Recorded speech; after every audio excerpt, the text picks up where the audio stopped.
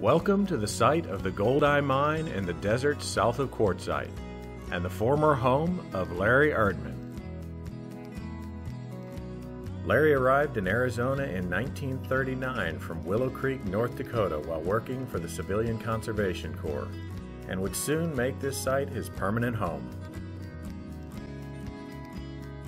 There are two cabins on this site. The cabin to the north was used by Larry's parents as their winter home, and was later used as Larry's workshop after his father's death. Larry constructed a second stone cabin in 1947, which served as his home for 63 years.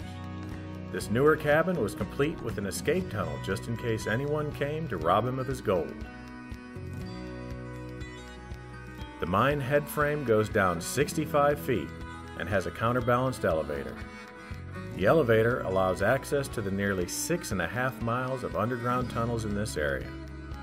The current structure was built in 1960 to replace the original wooden structure built by the Kellogg family before they abandoned the mine. This area has been a very good producer of gold nuggets and is still being worked to this day. Tours are offered at times, and I think it would be very interesting to come back to learn more about the rich history of this area.